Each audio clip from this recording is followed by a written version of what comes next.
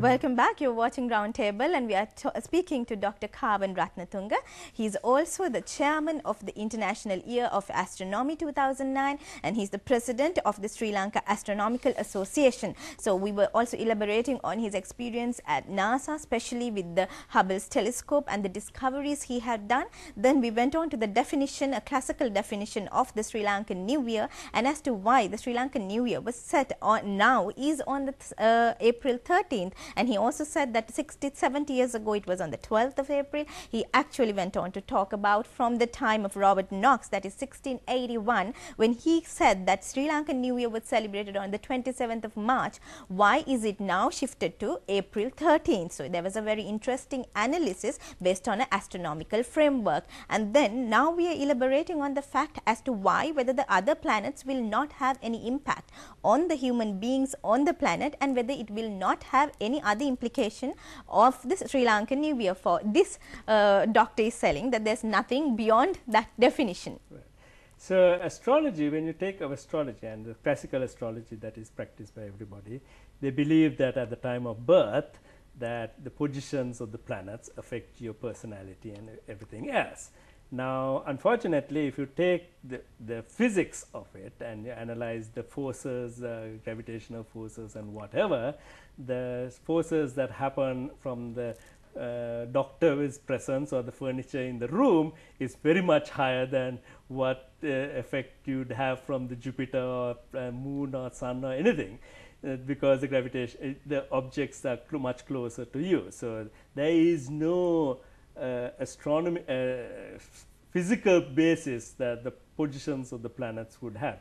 There is also, if you take it on a more theoretical basis, if you think, most science knows that the physics that we have, this governs us here, governs the rest of the universe. There is no different physics which governs us different places. So let's say, for example, that there was this unknown physics or the unknown science which governs astrology. Then there is one assumption of science is that it should be the same at all positions in the universe. Now, if you know that in some time in the future, there could be people who would be born on the moon. We have gone to the moon and we have walked on the moon, and there could be mothers who could deliver babies on the moon. But they could not be given an astrological horoscope because the moon is then not a planet like we could put on the thing, and the earth would be there much more larger, and the earth is not considered a planet in the horoscope. So if they were born on Mars, they would have different problems, because so that way what we know is that astrology is not a space-time invariant. It will change. It cannot be the same as what we have astrology here. So in a way it is scientifically illogical as well as scientifically not correct to have astrology to work. So in my opinion, there is no reality. But on the other hand, if you believe in astrology, it will definitely affect you, because as anything, if you believe in God or if you believe in whatever, you would be influenced by that belief, which could give you confidence to do things, and it could, on the other hand, could give you not lack of confidence to do things, which is the dangerous part. And if it always gives you confidence, then like the Buddhist meditation, you can always consider it something positive. Unfortunately, astrology has the negative point of saying, you know, so and so has a bad horoscope, so therefore he is bad for his parents, and therefore he should be sent off to the temple because his Hatara Kendre Palu or something, or so and so should not get married because that person has a bad horoscope, and I think that should be against human rights. Okay, doctor. So, doctor, what you are presenting is actually maybe on a more scientific framework, a controversial proposition, but I don't know whether there are other scientists who will also prove it otherwise. So, I guess it's a different topic and a conversation by itself, as I told the other time.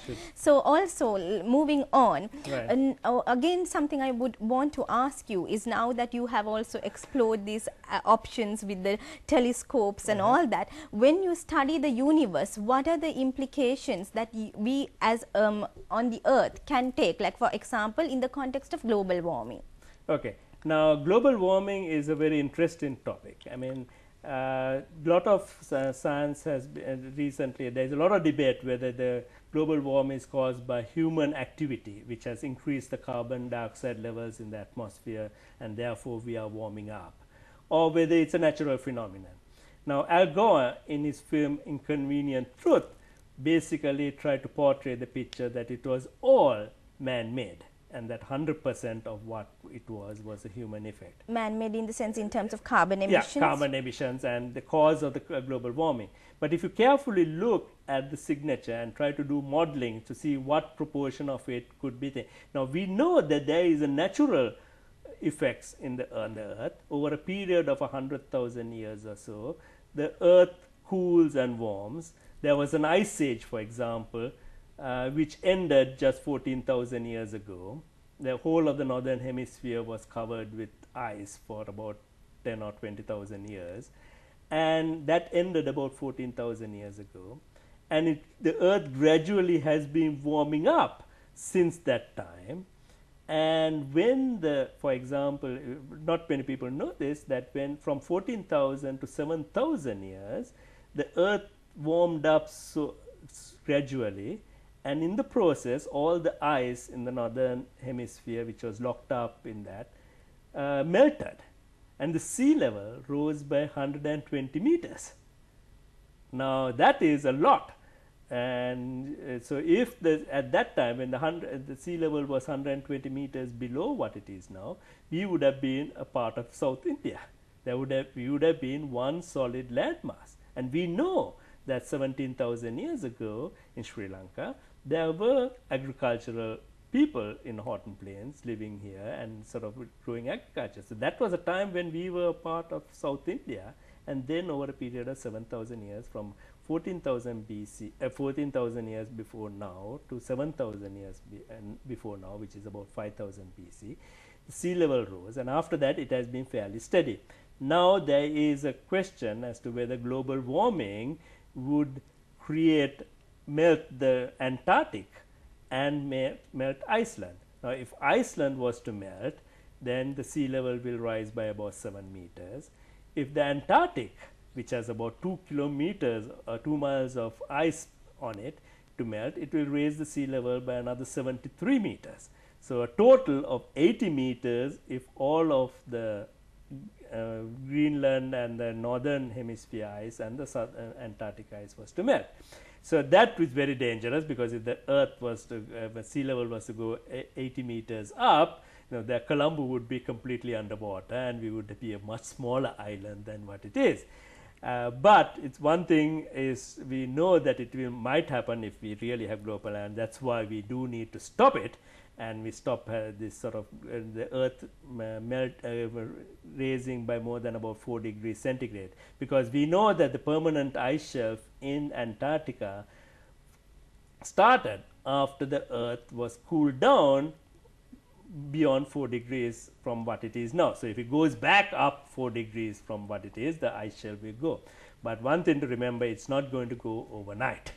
Right. Not like the movie 2012, where you will wake up one morning. Yeah, that is exactly what I wanted to ask you. Are we heading to 2012? Because the speculations that there can be end of the planet Earth or end of the Mayan calendar, so to say.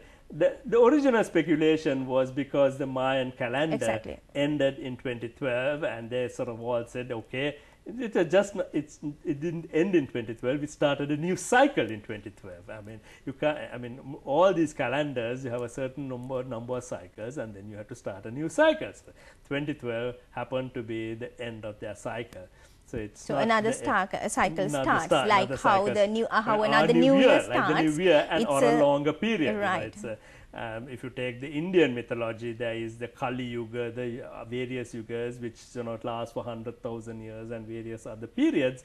So this is the Mayan way, where they would start their new cycle in 2012. Because of that, they felt. But the movie, which was screened in Colombo a few months ago, that tried to portray the fact that because of global warming, they linked up the two stories, and they sort of said that all the ice will melt overnight. Now, you have to remember, as I said, the ice took